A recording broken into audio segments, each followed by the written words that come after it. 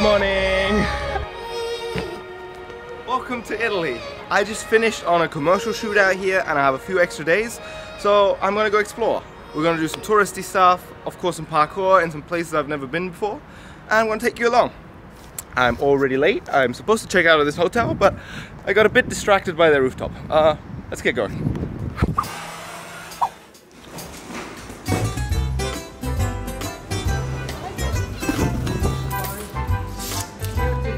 Thank you.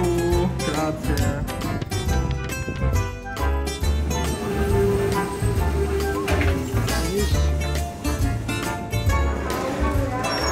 So I just arrived in Naples and I'm gonna get picked up by one of the local parkour guys. If he can find me. Jason, nice to meet you. Yeah, Salvatore, nice to meet you. And this was going to be the last time I would ever see my suitcase before it got stolen out of Zaza's car. But we'll get to that later. Thank you. Yeah, you're welcome. While driving to the spot, I got a first glimpse of Naples looking out of the window. Inhabited by 1 million people densely packed together, it truly is the definition of an urban jungle. I learned from Zaza that it's actually one of the oldest cities in the world, which has continuously been inhabited since the Greeks started it. And back then the Greeks called it Neapolis, which basically means new city. That turned into Napoli, and that's how the Italians still call Naples today. Yeah, here, this is the Centro Direzionale, one of the biggest spots for parkour in Naples. It's very huge, and here is a all starter, the parkour community in Naples. This is where it's born. You might have seen it in a recent Storo video. I'm really excited to check it out, and I'm kind of worried I'm going to destroy my legs for the rest of the trip. Let's have a good session. I'm excited. For sure. Wait, I think you were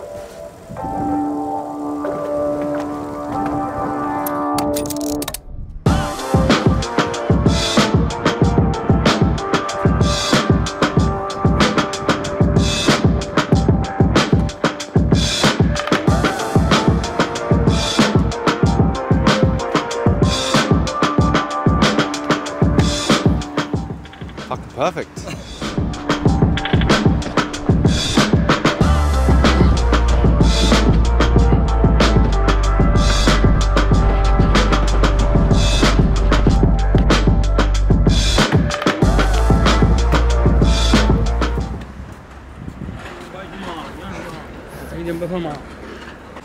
He said don't get caught. There's more walls than I can ever jump on, and they're grippy, the edges are round and smooth, so if you hit your shins it's not too bad, the grip is good.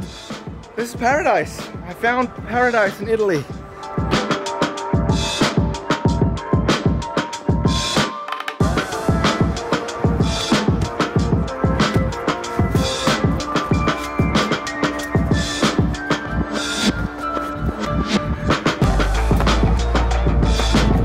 So right next to the spot is a pizzeria, and pizza was invented in Napoli. Is that true? Yeah. We call pizza margherita because when this food was invented, they brought to Margherita Queen, and they called the margherita.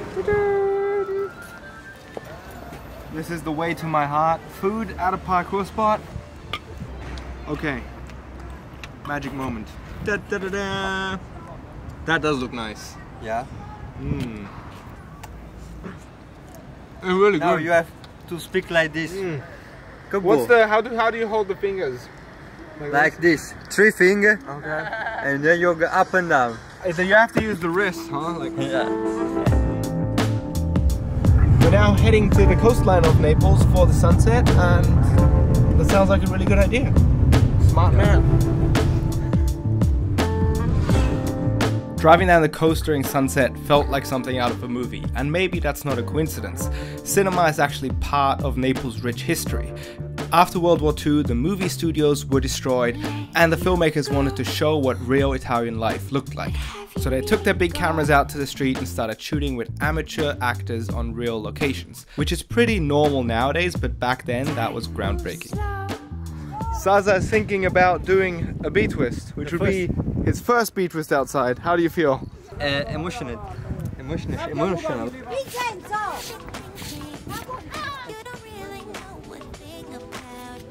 Oh, that was good.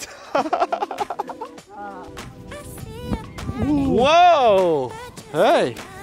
I swear to you, it's the first time. Smile, smile. So all you lucky ones, what up? You're always on the run, what up? Oh, I landed it. Don't get me wrong, but what up? Or was I not the one you dreamt of? No. Just a This is the perfect lifestyle, man. You do some jumps on concrete, then you have a pizza, go to the beach, some soft landings. I'm a little bit jealous, but I can't stay. I have a place in Rome booked, and I have to get there by tonight. And at this moment, something truly magical happened. We opened the back of the car and, magically, my suitcase had disappeared. We had no idea where it went. I looked at the empty space in complete confusion, but after checking out Saza's door, it was pretty clear what had happened. Fuck. My suitcase was stolen out of the car. So I'm getting a full Naples experience. My MacBook was in the suitcase and my passport, which is not ideal. So I have my wallet and my phone and my camera gear, so that's pretty good. That would have made me cry. Now I'm only gonna cry a little bit.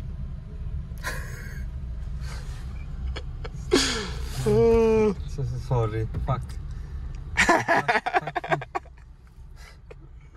Fucking city. It's the mafia city of Napoli. And yeah, now I don't have to carry a heavy suitcase all the way to Rome, so that's good. And let's get on the train. The journey continues.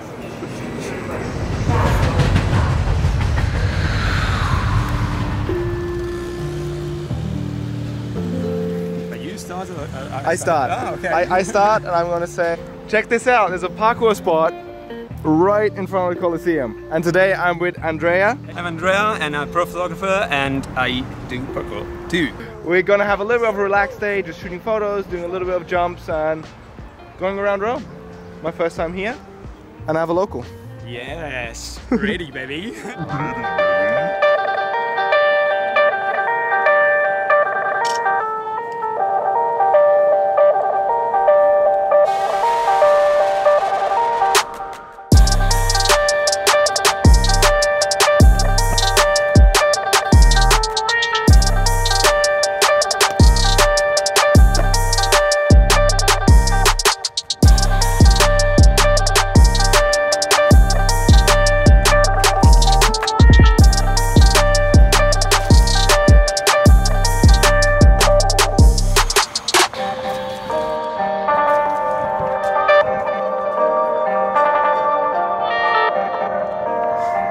Andrea is heading down.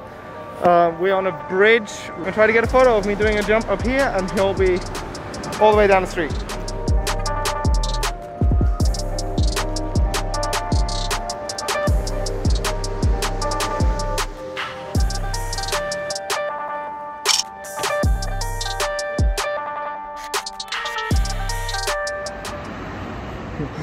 Police just drove by, so I took a little break, but now I'm good to go again.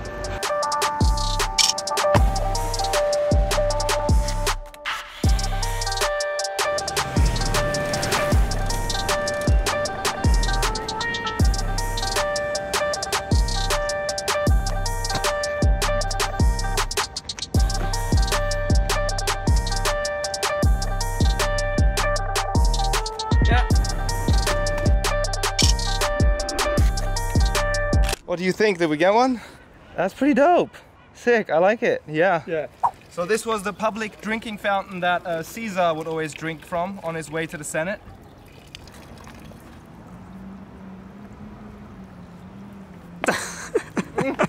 Not really, but they have these all around Rome, and you can just have a sip and keep training. Guys, it's hard to tell from here, but look at this massive pillar. It's massive, but there's like a whole story engraved the whole way up. This is mind-blowing. I've never seen anything like it. Wow. How do you even look at it? You have to walk around it in circles with binoculars. It's not a very practical way of reading a story. No. They should have made a book maybe. That's why we don't do these anymore. It's very hard to read. The cool thing about walking around Rome is that you really stumble across history everywhere. And it was absolutely mind-blowing to see how grand everything was. Like, the scale and how huge things are, it's hard for me to put into words or even film them so you can understand.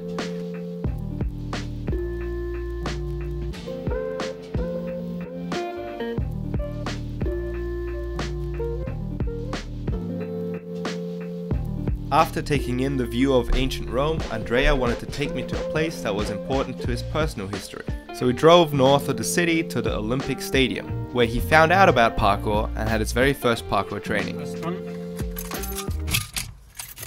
Second one! That's how you safely park your car in Rome. Andrea just told me he's lost two cars already, so now he got paranoid. This right here is the Sports University and Stadium of Rome. So you're surrounded by all these statues of athletes, and there's a perfect parkour spot with some thick walls and some thick walls. Let's do some jumps. Driving on the road like I'm the only one. Shooting to the green, I talk a hole in one. Bible on the dash, they with the Holy One. I know I put in work, they didn't notice none. Switch gears, clubhouse, took me 6 years, marble floor, gold trim, feel like I'm Richie Rich, Italian left, French sway, I mix the fist sick, quick loss, take a risk, we play for the win, might spend $1 million at the rug store like Manafort, but making purchases you can't afford, I move the money like it's illegal, something more of rigor mortis, where I move dead, people lay low, took L's, know how those days go, say so, he say, but nothing they know, pesos, deals locked, it's like a case closed, bankroll, different league, we don't use money phones. Trusting the artist, his hands steady for it. Pray up to the Lord, he knows I'm ready for it. All on the earnest, you know I'm heading towards. Eyes on the Rolex, it's like a Chevy Ford. Driving on the road like I'm the only one. Shooting to the green, I talk a hole in one. Finito. So we've been to the historical part of Rome, we've seen the stadium, which is an iconic spot especially for beginners in Rome, and now we're going to go to a bit more of a street spot just outside the city centre, and we're going to have a session right there.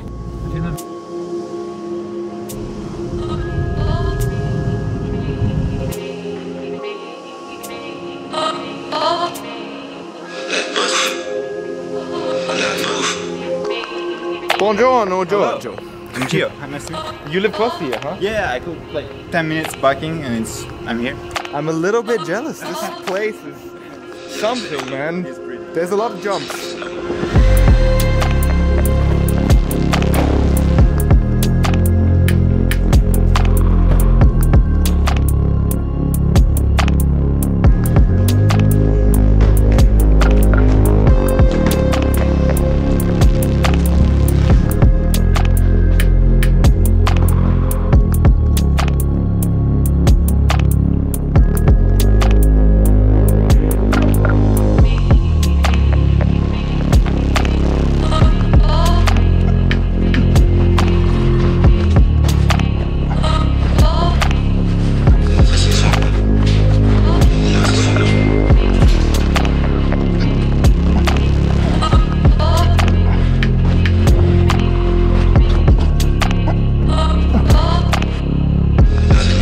This is how you recognize a parkour spot. There's a lot of training that happened on this wall to try to get up there.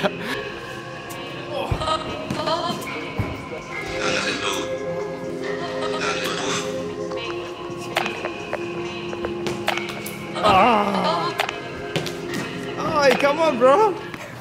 Gio's just trying to do the wall run because on the other side, there's this sick precision jump over this gap, but you can only do the gap if you can do the wall run. So you're putting armpit sweat on your shoes. Is that really a hack? It is. For me it is. When in Rome. Oh, that worked! How did you get up here? You have to grab here, the back of this wall. Yeah, there you go. How the hell? I made it.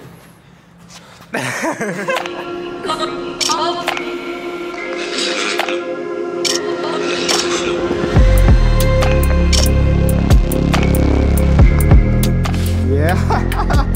No grip. Let's hope this works. Ready? 3, 2, 1. Oh, perfect! Yes!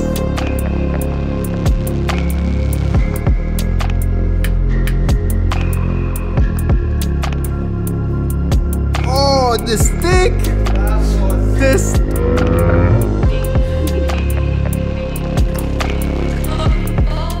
So it's basically a bunch of apartment buildings that are all connected, and there's little spots just scattered in between all of them. It's there's really a lot of jumps to do. Look, we're just passing. Wow, there's a whole area here, but we're just gonna keep going because there's other stuff to do over there too.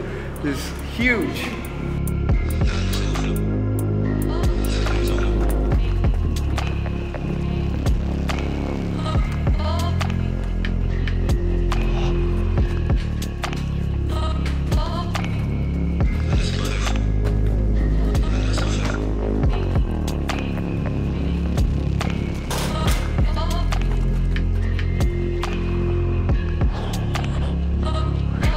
Let's go. Oh wow. Oi, this is solid. This is gonna be fun. Let's go. Oh, this roof is hard. Recording.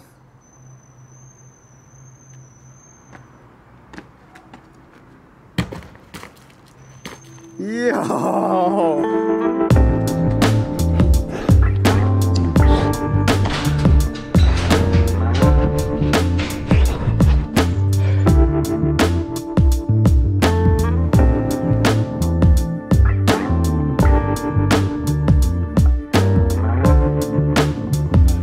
What an end to an amazing trip. Today was so fun.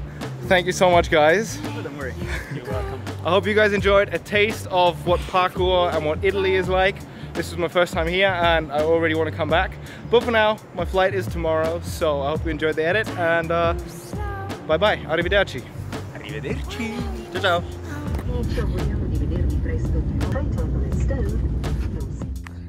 Thank you guys so much for watching. I hope you enjoyed this film half as much as I enjoyed making it for you. And subscribe if you'd like to see more. Hit the like button, comment to support.